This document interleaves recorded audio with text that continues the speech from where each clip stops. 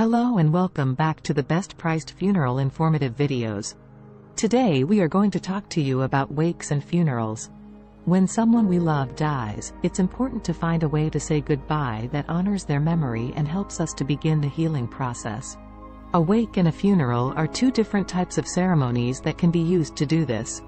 In this video, I'll discuss the differences between wakes and funerals, and I'll help you decide which type of ceremony is right for you.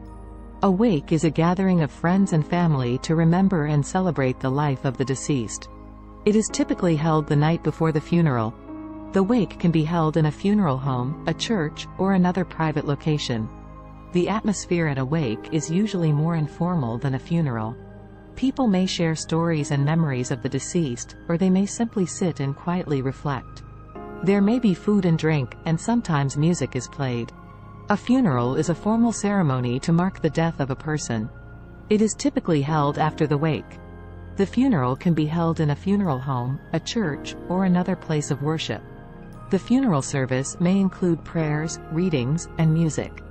The casket or urn containing the remains of the deceased may be present during the service. After the funeral service, the remains of the deceased may be buried, cremated, or scattered. The main difference between wakes and funerals is the timing. Wakes are typically held the night before the funeral, while funerals are held after the wake. Wakes are also more informal than funerals.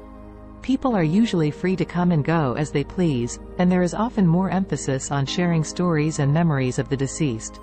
Funerals, on the other hand, are more formal ceremonies. They are typically attended by a wider circle of people, and the service is more structured. Which type of ceremony is right for you? The best way to decide which type of ceremony is right for you is to consider the wishes of the deceased and the needs of your family and friends.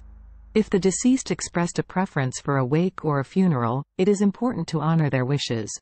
If the deceased did not express a preference, you can consider the following factors: the religious beliefs of the deceased and your family, the cultural traditions of the deceased and your family, the size and formality of the ceremony you would like, the budget you have available. Ultimately, the decision of whether to have a wake or a funeral is a personal one. There is no right or wrong answer, and the best choice is the one that feels right for you and your family. Wakes and funerals are both important ceremonies that can help us to say goodbye to someone we love. The best way to decide which type of ceremony is right for you is to consider the wishes of the deceased and the needs of your family and friends. Thank you for watching, and if you liked our video, please subscribe to our channel.